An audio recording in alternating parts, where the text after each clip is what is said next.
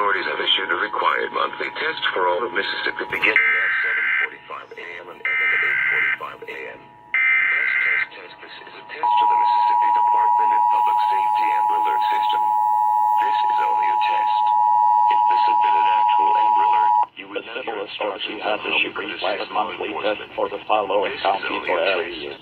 Mississippi at 6:45 am on deck for 2023, effective until 7:45 am. Test. This is a test of the Mississippi Department of Public Safety Amber Alert System. This is only a test. If this had been an actual Amber Alert, you would now hear instructions on how you could assist law enforcement. This is only a test. No action is required. Test.